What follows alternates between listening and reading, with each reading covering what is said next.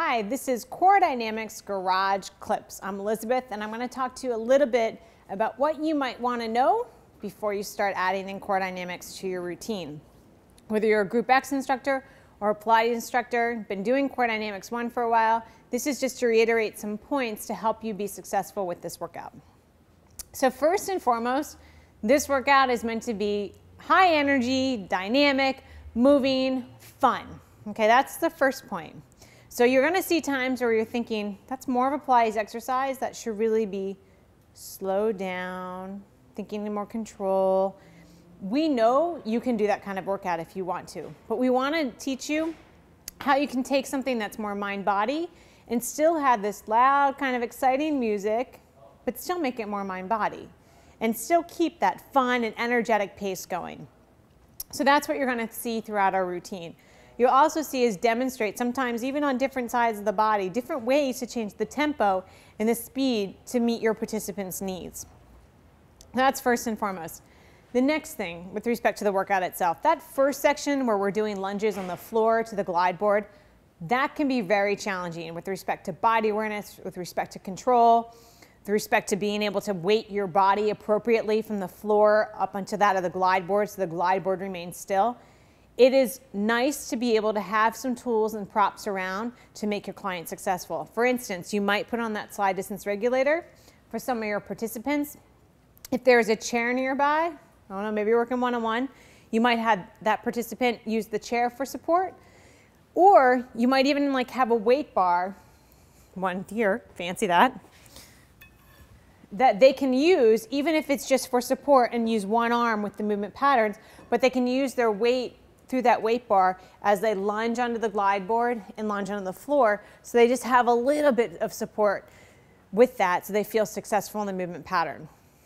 So when you set your room up, remember, just add a little bit of things around to get your clients maybe what they're going to need to feel successful. The next thing I want to talk about is that this workout typically is around 30 minutes, like most of our group formats.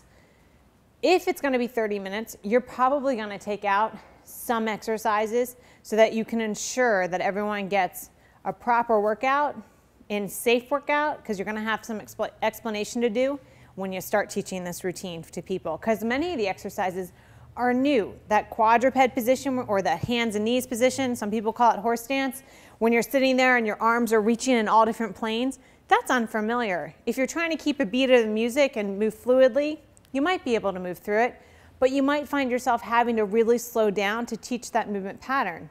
So start to pick and choose which exercises you might need to take out because of the coordination or the complication effect, and add those in as people feel more and more successful, if you need that 30 minutes. Otherwise, probably give yourself a good 45 minutes to ensure that you get through the workout and you're able to talk through each exercise and teach them the appropriate sequence in the appropriate way. All right. This workout is called Core Dynamics, and we infuse a lot of Pilates-like exercises into it. With that said, if you're unfamiliar to Pilates and you think, I can't teach that section, I'm just going to leave it out, never fear. Most of the Pilates exercises we've put into and infused within our workout are ones that you might be familiar with within the strength or even personal training arena. That was our intention, is for you to be able to teach the Pilates exercises, because you have enough of the background from teaching there, and there's enough similarity with other exercises you have taught before.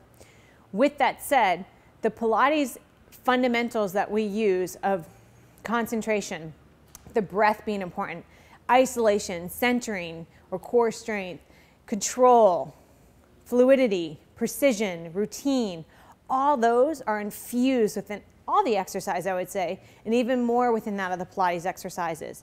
So with that, you might take a time to go a little bit slower with some of the Pilates exercises and focus in on the breath.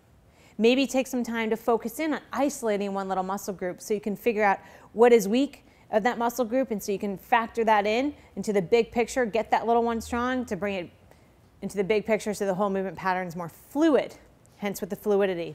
So that's the intention of our Pilates exercises, is not to say, oh, it's not Pilates in any way, but take some of those aspects of the concentration, the breath, the control, the centering or the strength, the fluidity, and put that into some of the Pilates-like exercises. And remember that when you're teaching it, it's okay to slow down.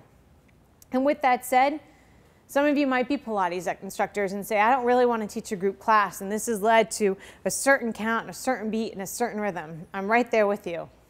Use the music as a motivation factor. Don't worry about the counts and the sets and the reps.